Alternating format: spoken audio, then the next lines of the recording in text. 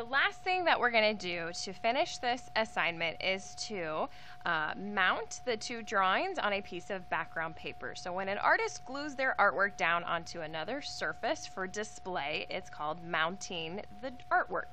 So what you're going to want to do is select the color for the background that you feel like ties in the best. I've got about 10 different colors for you to pick from, and then you're just going to pick one that you like the most. Then what I want you to do is set your two drawings out on top of that background paper so there's about a finger distance around on all sides.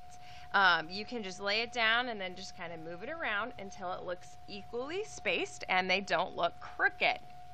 Then what we're going to do is use this little bottle of Elmer's glue to glue down the corners only. So I'm going to hold that paper still and I'm just going to kind of bend back one of those corners, and I might have to turn my page as I do this, but I'm going to fold back the corner and I'm going to put just a little dot of glue just like that. I don't know if you can see it very well in the camera, but I'm going to put a little dot of glue about a finger distance from the edge of the paper, and then I'm going to lay that down and put some pressure on it.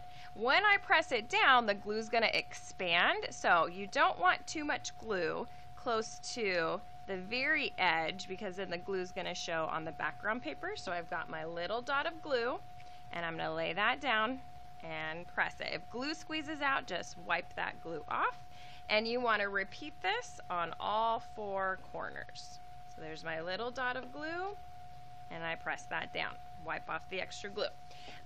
Then it doesn't dry immediately. If I need to, I can still slide this around as needed to kind of straighten it out. So now I'm going to position my next one. That looks pretty equal and even. It's about a finger distance from the edge and from the one next to it. So I'm going to hold my hand on one side so it doesn't move around. I'm going to peel back to put a dot of glue, and maybe I do two corners on this one at the same time. So I've got my little dots of glue in both corners. Now I lay it flat and press it down. Peel that other side back.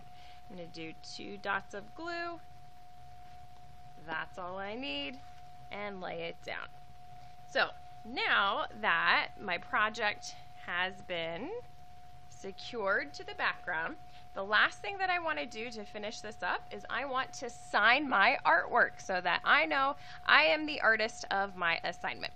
I'm going to sign it down on the bottom edge of the frame, and I don't want to draw it so big that all I see is the name. I want it to be just kind of down in the bottom corner so it's not distracting from the overall artwork. So you could print your name, you could write it in cursive, it's up to you. So there's my signature down at the bottom edge. Just to be double sure that I can read that name and I know exactly whose assignment this is, I need for you to turn your whole project over, and I need for you to print your first and last name and write that on the back side so I know whose project is whose. Now, if you're using dark colored paper and your pencil doesn't show up very well, then what you can do is get your box of colored pencils and look for maybe your white or your yellow.